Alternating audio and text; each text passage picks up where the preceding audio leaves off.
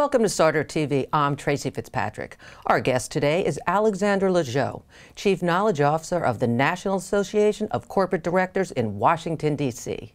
She's also a founder of Capital Expert Services, a global consulting group. In addition, she's an in-demand speaker and has published a plethora of business books and articles. Alexandra, thanks so much for joining us. My pleasure, Tracy. Tell us a little bit about your background and how it helped you achieve becoming the Chief Knowledge Officer at the National Association of Corporate Directors, but also an entrepreneur as well. Thank you. That's a really good question. And I think I would take almost a botanical approach talking about crossbreeding, since my paternal grandfather crossbred the tangerine and the grapefruit and came up with a tangelo, and we're very proud of that in my family. So I'm talking about breeding, and if you cross an entrepreneur with a librarian, you get me. My dad was an entrepreneur. He came to DC at age 23 in 1940 and started a research company and built it up full of non-US engineers and other scientists to do research for the military. Meanwhile, my mother was a librarian, plugging away at her master's degree in library science and then becoming a children's librarian.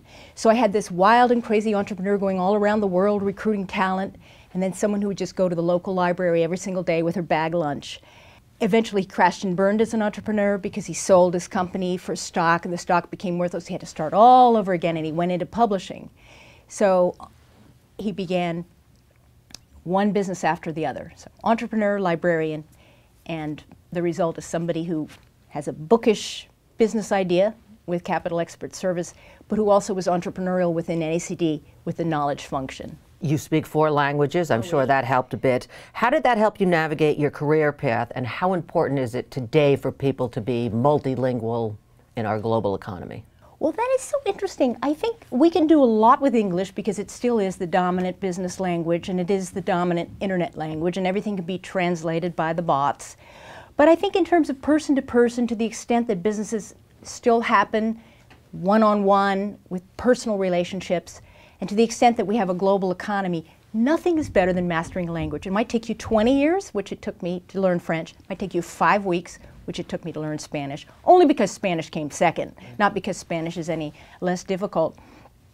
But once you have that language, you can break the ice with a person. There's nothing like speaking German with a German, Spanish with an Hispanic, French with a Frenchman. I said Frenchman, French woman too. Was sexism or harassment ever an issue for you? And if so, how did you deal with it? And what would you say to other women if it happens to them? Another great question. I think the worst sexism has been in my own view of myself, because I grew up in the 50s, and this is right when Simone de Beauvoir had written her book, and it was before women's liberation, and I had very low aspirations for myself.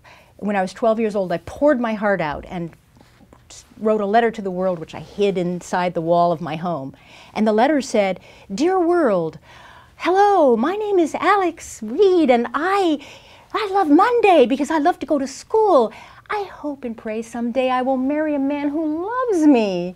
We will have children. 3 is a good number. Well, that's it, world." I was 12 years old. And by now, 12-year-old girls they're going to be astronauts. You still have that letter? Yes, I do. I found it the other day. But that's why I know it by heart. But, you know, and I had women of accomplishment in my family. My mother, my grandmothers, all librarians. I had an aunt who got a PhD in 1905 from the University of Berlin. But my aspirations for myself were very low. They graduated, I want to marry Prince Charles. Thank goodness I didn't.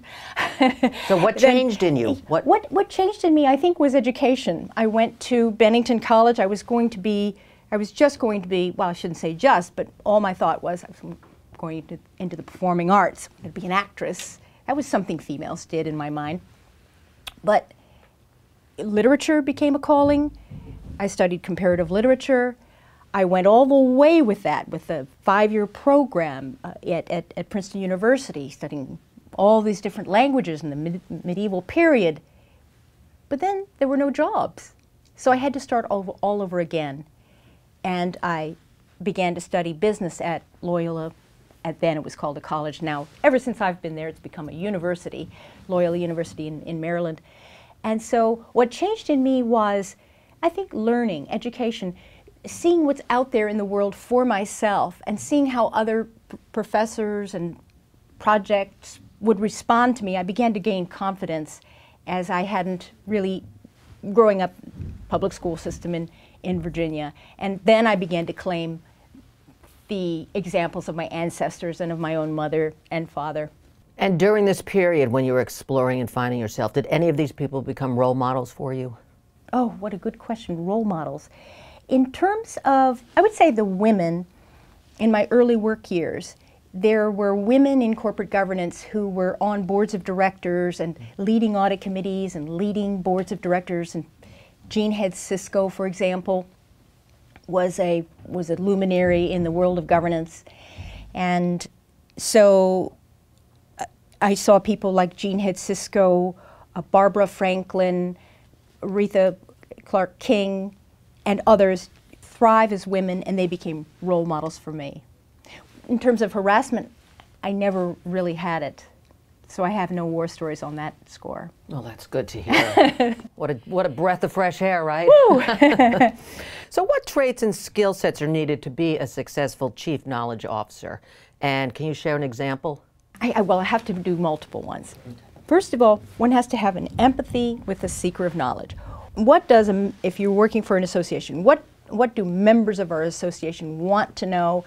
How might they ask their question? What might they really need to know? So you have to really be able to put yourself in the shoes of the learner if you're going to be organizing knowledge for the learner. Another trait has to be a lack of fear of technology and a true respect for technology. One doesn't have to be an IT expert oneself, but the IT people are the ones who in this day and age, with the growth of the internet, they're the ones who are going to unlock the key to success for you. If you can't work with an IT team or an IT person, you're doomed as a knowledge manager. Also, I think a good old-fashioned sense of knowledge hierarchy. I know today you can tag everything by most specific nature, such as, let's say, distressed bonds. But you have to know that distressed bonds are under the category bonds, and that bonds are under the category of securities, and that securities are under the category of capital, and that capital is under the category of enterprise. Unless you understand and appreciate all that, you really don't have knowledge. So I think you need to have a hierarchical sense of knowledge. I think you need to have empathy for people who are seeking knowledge, true respect for IT. And with those, I think it'll take you a long way in the field of knowledge management. So how do you manage social media platforms to your advantage? Okay, well, first of all, I avoid Facebook. I have just an obligatory Facebook account because I have a couple of cousins with whom that's the best way to communicate. But if I got caught up in the personal lives of all the people I love, I would never leave. And also, I'd start to become self-conscious. How do I look? Did I have a happy Christmas? Do I have pictures to prove it? I don't want to live on that level. So I avoid Facebook. I have a very, how will I say, I have a way of being very active on Twitter without doing a lick of work. And that is that when I read something that's interest, I simply tweet it or retweet it. If I think of something extremely clever with a one word, I'll put it in. But I realize that my social media presence is permanent. If I ever run for public office, it's all going to be there, so I just have to be very careful. So I'm either going to spend 2 hours saying, what's the sentence I'm going to put in front of this article, or am I just going to retweet it? So there's that. And then LinkedIn, I love LinkedIn. I adore LinkedIn. I joined the maximum number of groups. I've been active in some of them to a meaningful degree. I started a group called Renaissance People for people who are involved in multiple disciplines. So that's my presence. I don't think about it much, but I think it's there. All right, back in 1988, you launched the big book that we have here on our table, The Art of M&A, which is still in print today. You've had several editions of it. Now, fast forward 1998, 10 years later, you started more spin-offs and getting more in-depth about M&A topics such as strategy, valuation, etc. And now finally you're going to be launching yet another series of this book coming out in just a few months. Why the massive reprints of this particular topic? I love the way you asked that question, because I hadn't realized how crazy I am until now. Because why? I mean, I've done so much in this whole field of M&A reference books. And I think there are a lot of reasons. First of all, it's filial piety. My father, when his business crashed to the ashes in the 60s and we had been very rich and suddenly we were poor and he needed to start all over, he started in publishing. He published a magazine, the very first one, called Mergers and Acquisitions, the Journal of Corporate Venture. And even though that was only in the background when I was a medievalist and an actress and studying comparative literature, it was there. And when I had to start all over, I came into working with him and for him, and I found the topic of mergers and acquisitions fascinating. So I helped him out on this first book, The Art of M&A, in 1988. I was the project manager. Then I began to edit the second edition and so forth. And ever since then, I've put out this massive amount of material on M&A. And first of all, the fact that the market liked it was very pleasing to me. I get fan mail and letters and questions from all over the world, and I love that, helping people. But also, it's interdisciplinary. You have not only finance and law and accounting, you have human resources, you have strategy. Anything and everything involving business somehow gets dragged into M&A. So it's a fascinating topic. It's also when my life is getting a little bit, say, melodramatic for one reason or another, being involved in marriage or family or parenting, you're always going to have some crises from time to time. There's nothing like studying the tax code to get your mind off of everything. So I love it. You discussed that last year alone, over 40,000 companies changed ownership via mergers and acquisitions. So how do you advise your readers in the art of executing a successful M&A? You know what's interesting about those numbers? There are, talking about hierarchy, if you count every single transaction, including 10% or more interest and values at any dollar amount and all over the world, you can really come up with 1 million a year that are happening. But as you get more and more relevant and honest and specific, you can say, well, let's only count major deals, and let's only count deals, for instance, involving U.S. The numbers get smaller and smaller, so I don't mean to exaggerate, but even if we say 10,000 deals worth 10 million or more involving U.S. companies, that's still a lot of transactions. And so in terms of success, there's a very well-known statement that 80% of all mergers fail. It's rarely backed up with what do people mean by failure. And people like Dean Robert Bruner of University of Virginia Darden School have looked deeply into this and have said, well, there are different ways of defining failure, different ways of defining success, and really the record's about half and half. Now that's not very good. In other words, you do a merger, you've got a 50% chance of success on any level, no matter how you define success or failure. That shows how risky the mergers can be. In terms of, you asked me, what is the key to success? There are a couple. First of all, you have to have a strategic reason for the acquisition. You have to kind of know your strategy ahead of time and then find the acquisition. Secondly, you have to make sure you don't overpay. I don't care how easy the money is, how low interest rates are, how high your stock is. If you overpay for the value, you're going to pay for it in the end. And then also you have to definitely have to have a good post-merger integration plan. If you just say it's going to be a standalone, you have to know that and claim that. But if you say you're going to integrate, think of all the things you've got to integrate. You've got to think all of that through. What percentage of mergers and acquisitions are actually successful, and what can be done to reduce the failure rate? Well, again, you know, it's such an interesting question. I would say that in terms of if you look at success rate in terms of how often do they fulfill the dream of the acquirer, those rates are pretty healthy because they can be a self-fulfilling prophecy. You can say, this is how I define success, and you can just go after it. It's not that difficult. But if you look at, for instance, impact on the shareholders of the buying company, that is always a little bit negative. If you look at the impact on the shareholders of the selling company, that's always healthily positive. And then if you look at the average, it's about in the middle. So in terms of really nailing success, you have to, again, you can't overpay, you've got to have a strategic reason, and then you have to know how to integrate. What are some of the ways to identify a successful M&A opportunity? Well, it's interesting about an opportunity. I think that you have to think ahead for what you want, and strategic planning is a fascinating topic unto itself. We have a whole book on it in the series. Strategic planning used to be only a matter of management going off to the side, coming up with a plan, bringing it to the board of directors, and then the board of directors would be perhaps taken by surprise and say, well, tell me more, and then management might say, well, we found this great deal, it's a bargain, and we've been thinking about this, and this is what we want to do. And then the directors suddenly, mind you, they only work maybe 250 hours a year because they have to be independent, they have to have their own lives, they can't be dependent on the company for money.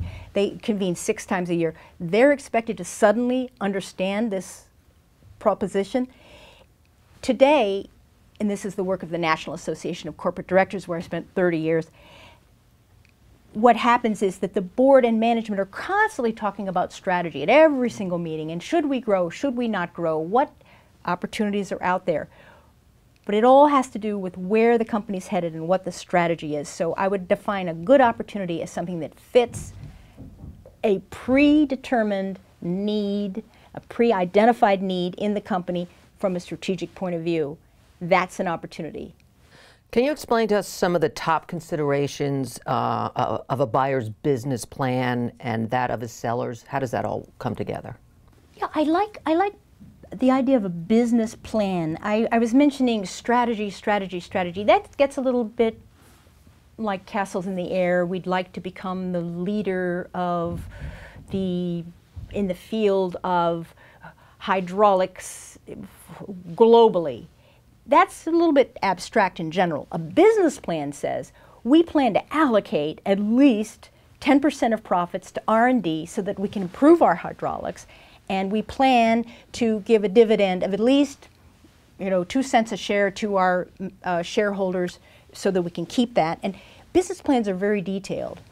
And I think that although they're rarely disclosed, so we don't have a good sense of them, I think anybody who's been involved in business knows how detailed business plans can get. So I would say that in terms of business plans for the buyer in an M&A context, business plans for the seller has to do with all the details they've thought of in advance. And the beauty of that is, when does it all come up? It all comes up in the acquisition agreement. And that's why I love lawyers. They will sit by their client, be it a buyer or a seller, and by the way, you can't have the same lawyer on both sides, and they will say, make sure that's in the acquisition agreement. That was part of your plan. And for the seller, what's your exit plan? What did your venture capitalists say they absolutely had to get? What kind of return did they need to get on their investment? Is the price going to meet that exit plan? And what about your people? Do you want to keep their jobs? If so, you got to put that in the acquisition agreement, that you shall continue to employ our people. Conversely, on the buyer's side, the lawyer will say something like, well, you plan to get, say, that 2 cents a share on. Are you sure you're going to be able to do that with this deal? Maybe you should lower the price if you don't think you're going to hit that mark. So those detailed business plans that exist prior to the merger transaction have to be respected, and they all should feed into that acquisition agreement with the help of qualified counsel. While writing about M&A for boards of directors, can you share some concerns and challenges about these transactions? If you look at boards of directors and managers, you might say, who does what? Interestingly, state law is very clear on that. Only directors can sell the entire company. Only directors. Manager, they can't delegate that decision to management. They can delegate a lot of things to management, product development and so forth. They can't delegate that. So that's squarely on the board. The board is responsible for any decision to sell an entire company. Okay. Therefore, when a board of directors votes to sell a company to another company, they are responsible for that sale. Now, if they do it incorrectly, you'd think, well, they could be sued. They did not fulfill their responsibility and obligation very well. But there's something called the business judgment rule that says that as long as they take the care to understand the transaction and take the time to be very careful about it, and they have no conflicts of interest, and nobody's pockets are getting lined from the transaction, they'll be fine. they don't have to have a success. Even if the stock price goes way down, if they did their homework, they will hold their heads high under the business judgment rule, and they can't be sued. Well, the trouble is, shareholders will sue anyway. If they lose a lot of money on a deal, they will sue that selling board of directors. All of them, individually. They will sue the advisors and so forth. And you think, well, the business judgment rule will protect them. Have no fear. Sometimes, though, the board is a little bit lacks confidence that it really can show on the record that it showed due diligence and that it had absolutely no conflicts of interest and certainly no failure of the duty of care. They might settle. And I was just rereading that old book there, The Art of M&A Integration, second edition from around 2006, and looking back, okay, Time Warner shareholders successfully settled with the parent company of AOL Time Warner after their share price lost 75% of value. They settled and they got maybe $2.6 billion, just paid like, okay, we'll pay you. We're sorry. So that's the big concern that directors have. Not only do they, of course, want a merger to succeed, but if it doesn't succeed, they have some risk of liability in terms of the board gets sued. Now, whether it's personal liability to directors, that's very rare, but still it's reputational liability that they care about. What are some of the tax considerations to bear in mind while structuring an M&A deal, and how is it going to change with the new administration? Good question. Tax is very important for M&A. It's part of the whole financial impact of a transaction. And there are certain fundamentals in tax that really never change or are very unlikely to change. And then there are other things that are variable and do change. What the new tax bill came out with two major changes that will impact M&A. One being, of course, hallelujah, a lower corporate tax rate. So the maximum tax rate used to be 35%, now it's 21%. And it's a huge difference. And I hope I do get a chance to sing the praises of all the companies that are using that tax break wisely today. And maybe I'll get to that later. But I knew that would happen, and I'm very glad that it's happening. But another part of this tax bill that's coming up is that it used to be that if you borrowed money from a bank and you have this debt and you pay back the debt, you could deduct those interest payments from your income and you'd have less tax exposure and you pay lower taxes. It's the whole that fueled a lot of leverage deals with a lot of debt.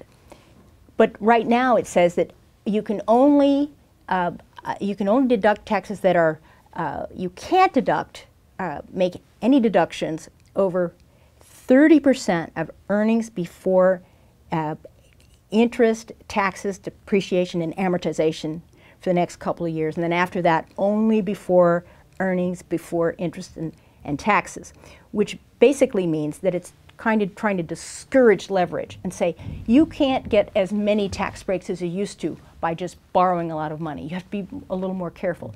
I don't mind that because highly leveraged, working definition of that is 75%. So if you're saying 66%, that's not a huge difference, and you're basically saying don't over leverage. So basically, debt capital is going to be a little defavorized after this new tax bill. And then in terms of the wonderful lower corporate tax rate, that's just a boon all around. I noticed, though, that a lot of those wonderful companies, and they're responding to it, and I'm talking about JP Morgan, Disney, Verizon, AOL, a lot of major companies, they're not suddenly saying, oh, great, I'm going to buy a lot of companies. They're saying, no, I'm going to give bonuses to employees. I'm going to give college education to employees. I'm going to invest in R&D, etc. I think that's the right move because we really need a solid infrastructure. What are some of the biggest risks for banking M&A? The biggest risk by far is loss of customers, because I don't know a single banking customer who's ever said, oh great, my bank's going to change its logo. Oh great, my bank's going to change its technology. Oh great, my bank manager is going to get fired. In fact, oh great, my bank branch is going to close. So the biggest problem is customers, loss of customers. And the great thing is that the smart banks think about that, and they do a ton of local advertising to make people feel friendly toward banks. And I'm thinking Synovus, my bank, this First Coast Bank, I have a great branch manager, Antoinette Richter, and they've made her a celebrity. They have all these pictures of her, Synovus. They're having parties. She's become a local celebrity. That she was with First Coast. First Coast is still here in spirit, but it's now part of Synovus. And Antoinette is part of Synovus. So they paid respect to those branch managers and so forth. So, and by the way, speaking of J.P. Morgan, I mentioned them earlier, they're actually going to open a lot of new branches, and they're going to do low-income lending and more distressed business lending. It's just the greatest thing. So banks, they have to worry about their reputation. They have to serve communities. Bank mergers can be so good. They haven't been so good in the past. But hopefully with examples like J.P. Morgan, they're going to start looking really great because they won't lose those customers or those communities. What role do women play in leadership positions as far as in the M&A domain and corporations that you've been dealing with? You asked me earlier what kind of sexism I might have experienced, and I said it was my own self-perception as a child. One of the things that as a child, I never thought science. I thought, oh, that's for boys. Looking back, I really wish I'd studied science. It seems to me science is the bomb. I mean, everything's happening in science, including biology. Now, I would love to be able to give you a very good biological answer about men and women, and I can't. I read a lot, but I've read that women are better at dealing with chaos and men are better at dealing with ordered systems. I don't even know if it's true because I haven't really studied biology beyond a few high school courses. But I'm intrigued by that theory, and it seems to me that mergers can be naturally quite chaotic, quite complex, quite dynamic.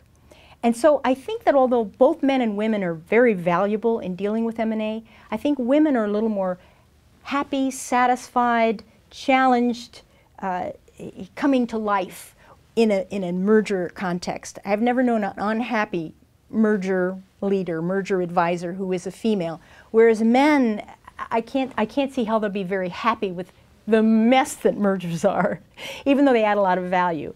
So I've seen that. I've seen a lot of interesting women in Sue Ryder of World Fuels doing their integration program, Lorraine Sostowski with being a great tax guru in M&A, Diane Harrison, an integration expert way back in the 80s. I've seen a lot of women, and they all seem very fulfilled in their work. So when they never kind of retire and go and do something else, whereas a lot of men in M&A, including all the big investment bankers from the 80s, they all left at early ages and went and formed charities, which is great. I'm glad for them, but they did not feel spiritually fulfilled with M&A. Women can find spiritual fulfillment because we find ways to help. And is it still more a male-dominated area? Do you know the percentages? Did you say women are we're born to be involved in this chaotic job? Yeah, they were born to be there, and it is still male-dominated.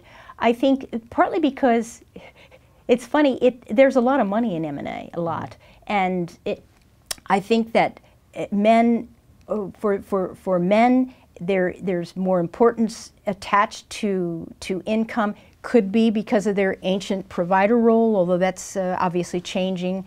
It could be that it has to do with some status. I'm not sure, but I think I can also see why men would be attracted to the field because it does pay well. If investment banking pays very well, for example, but I think that in terms of spiritual satisfaction, I'm not sure. Now I have no basis in saying this. I'm practically making it up. But hey, imagination is a great thing. The actress in you is coming out. The playwright. All right. So, what are some of the top competencies and skills required for one to succeed in the M&A profession, which you touched on a little bit earlier? Competencies and skills in M&A. Well, I think certainly you just as in knowledge management, you can't hate or fear IT. In M&A, you can't hate or fear math. You have to love the numbers. Even if you don't do advanced math, you at least need to know arithmetic. And you have to respect that because that's a very, very important measurement of merger value. What is happening to share price? What is happening to the balance sheet? What's happening to the income statement? So a lack of fear and a friendliness toward numbers, a I would also say, a good sense of your own industry and where it's headed, because whether you're going to exit it or stay in it, you need to know its dynamics, and that would help. Talking about just basic skills for M&A, I think people skills are very important. I think that at some point, the people who are making a decision to sell are human beings, and they need to be treated with respect, whether they're going to buy or sell. So there's that. Talk to us about some of the programs you'll be launching and have launched with Capital Expert Services, your global consultancy group. It's been very interesting. We started it as a Delaware LLC in February of 2016 with 3 partners. We're all 3 equal owners. And the original concept, which is still near and dear to my heart, was to gather all the deep, deep, deep experts I've come to know over my 40 years in business and in governance all over the world, to gather them together as a talent registry for the sole purpose of becoming expert witnesses in litigation involving complex, thorny business issues. So I was dreaming that people like Dennis Beresford, who used to chair the Financial Accounting Standards Board and who knows all about option valuation and reporting option values, would be testifying in a major, major case that involves options and their accounting therewith.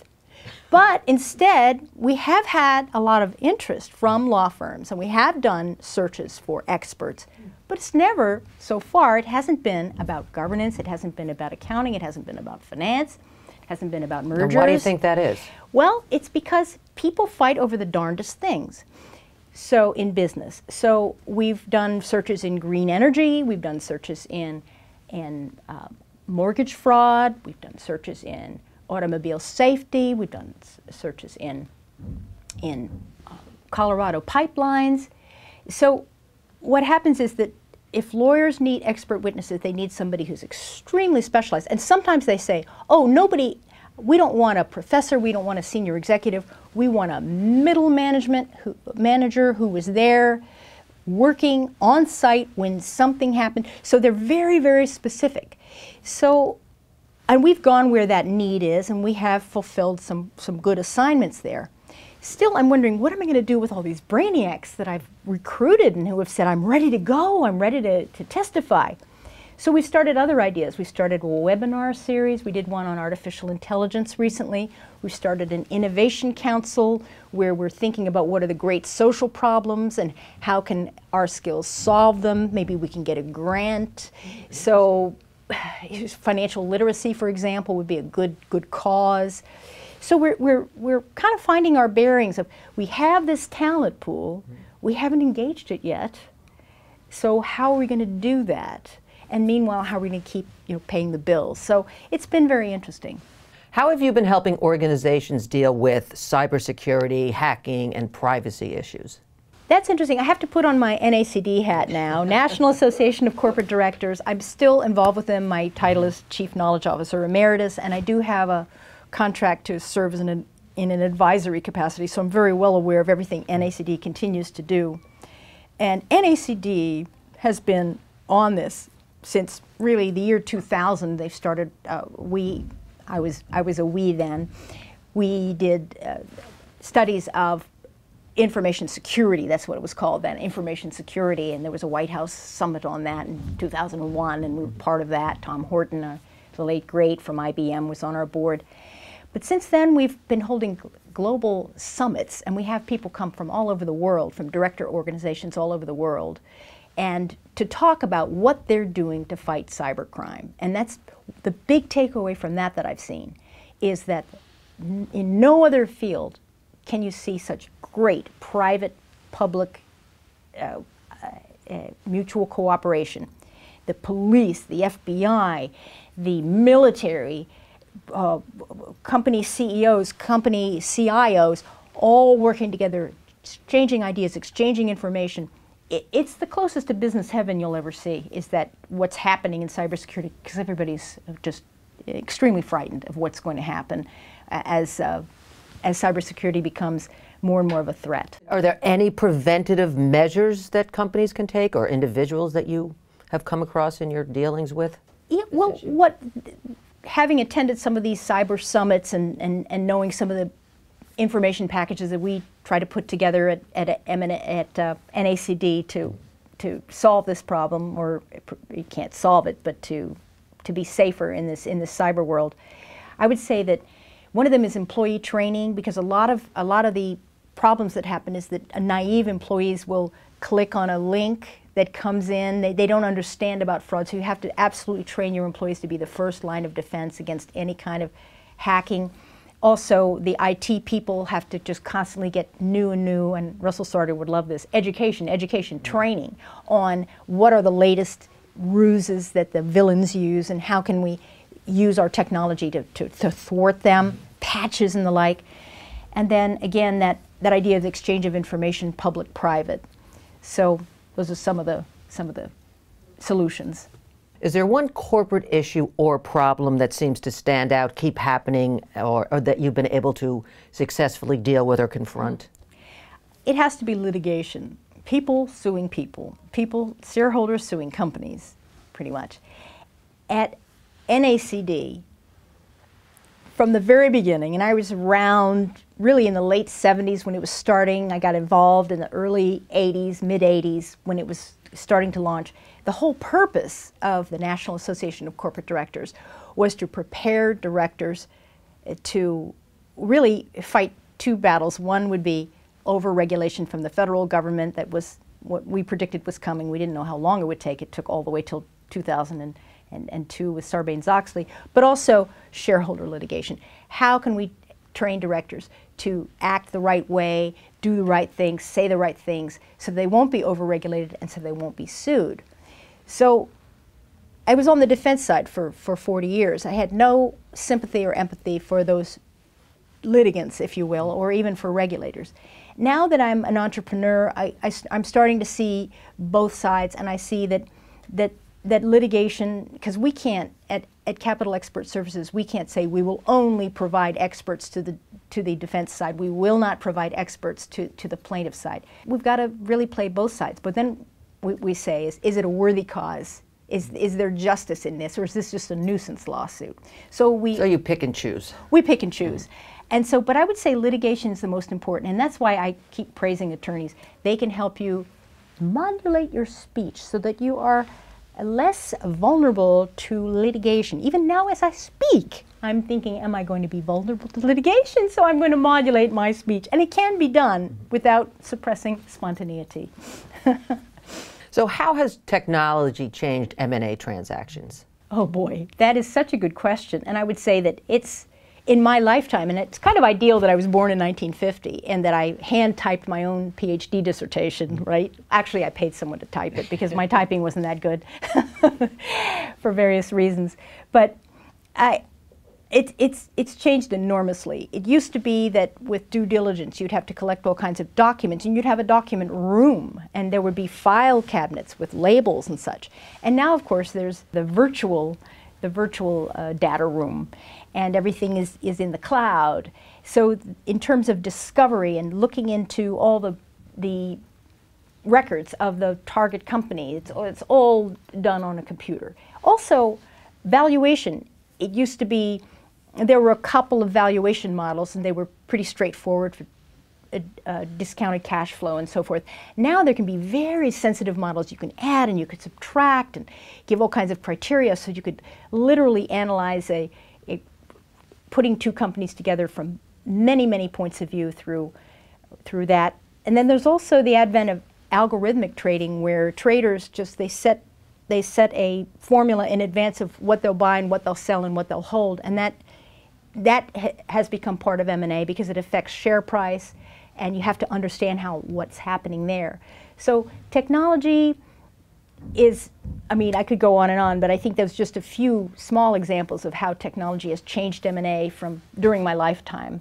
How are you gearing up for the new tax laws, and do you think they'll have a positive impact on the financial well-being of corporate America, which we know you do, and as well as Main Street? Well, I do think it's going to be really great, but it really all depended on it depended on values. You know, if you have some free money, so to speak, There's so many ways you can spend it. You can go out and go to a saloon and never leave, right? Or you can go and build a park for children. And I'm pleased to say that corporate America is building that park for children. They are responding exactly as many had hoped that they would, given the fact that they are going to get a very significant lower amount of taxes that they'll have to pay on their income. Well, thank goodness they still have an income.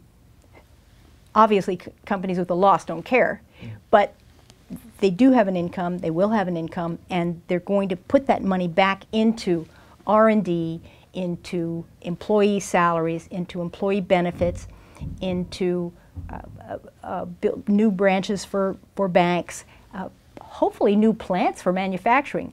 So I think what it's going to do is it's going to start to change those economic fundamentals that are so important to business valuation. I like the high stock market valuations right now because I am an investor. I have my husband and I, all our wealth is in that stock market. And that makes me happy. And I'm very much how will I say, an optimist. But I'm also a fundamentalist. And I think that unless you've got very, very solid balance sheets and a happy and well-trained and sustainable workforce and a good sense of strategy, paying your board enough, paying board advisors enough, you put the money where it matters, employees, I think board advisors, etc. Unless you have all those fundamentals straight, the value is going to just evaporate. But if you have strong fundamentals, I don't care if the market goes crazy for a year or two, which it did in 2007, 2008, 2000, having nothing to do with fundamentals and drops half your value. I don't care, that doesn't worry me, because it always comes back. What worries me is if there's just no real sustainable base for the value and it just erodes over time. That's not good. So I think the great thing is not that the money's there, but it's going to be put to good use on fundamentals. What are your thoughts on the rollback of the net neutrality rules? I think it's bad. I'm very much a small government is best. I'm anti-regulation. I don't like the big state, etc. I love freedom, freedom, freedom. But there's one kind of regulation I love, and that's antitrust. Antitrust. You don't want the big companies to get bigger and bigger and more dominant. And you think it's ironic I'm saying that since I'm all about M&A. And how did these oligopolies come to exist without M&A? Well, that's what created them. We've got every single industry has 3 at the top, like even accounting does at this point, just 3. And, energy, automotive, just 3. It gets a little scary, and then the little guys can't compete. Well, can you imagine with communications only having Microsoft and Google rule the world? I mean, they're powerful enough. So, from a little I know, and I'm not an expert, I think that rolling back those rules, those net neutrality rules, is a mistake, but it'll be corrected in time. 22 attorney generals from states are now suing. See, litigation can be a solution. They might prevail. So we need to preserve the freedom of the internet. We need to give some really extra advantages to the smaller, weaker players, so that we don't have too much concentration at the top of the information chain. What do you think will be some of the biggest game changers in 2018 and beyond from a business and a governance perspective? I think that environmental sustainability is going to continue to be extremely important. There's nothing we can do about it. There's a lot we can do about it, but I'm saying no matter what we do, no matter how much we invest in alternative energy, no matter how much we invest in teaching people how to live sustainable lives and to recycle, etc. Mother Nature is going to continue to be very angry at us for a number of years because of all those carefree years when we were reaping the benefits of the planet without giving back. And I think the best statement of that has to be the June 2015 papal encyclical by Pope Francis, Laudate Si, in which he talks about how it's great that we are in charge of nature, but we have to be in charge in a gentle, loving, caring way. And it's actually a very It's a very gentle book in which he says you have to empathize with the animals, you have to empathize with the rivers. And he's trying to change, Pope Francis is trying to change the consciousness. I think that businesses are extremely affected by what's happening in the environment. Interestingly, shareholders are now really taking up this cause as never before. And BlackRock, which is the world's largest investor in stock, bar none, has said it's going to make this a top agenda issue for it. When it invests in companies, unless they're environmentally sustainable, it's going to pull its money. So I think there's going to be more and more incentives to be environmentally sustainable. And I say that despite the fact that the deregulatory emphasis of the Trump administration has been focused on undoing environmental regulations. But my prayer and my hope is that the private sector will voluntarily, just as it did after the, when Trump said he wasn't going to join the Paris Treaty, and all the corporate sector came up and said, we will voluntarily do this. I know it sounds idealistic, but I think it's going to happen. I think corporations, look at what's happening with the response to the tax break that they now have. They're going to do the same thing with environment. Okay, no more regulations, I'm still going to comply. In fact, I'm going to go beyond compliance. Unless we do that, we're all doomed. I mean, the whole world will, you know, humanity will be wiped out in 10 years unless we really do the right thing, so we're going to. Alexandra, it's been fascinating talking with you today. Thanks for stopping by. Thank you. And that's it for this edition of Sarder TV. We hope you enjoyed and learned something new today. Until next time, I'm Tracy Fitzpatrick. Thanks for watching.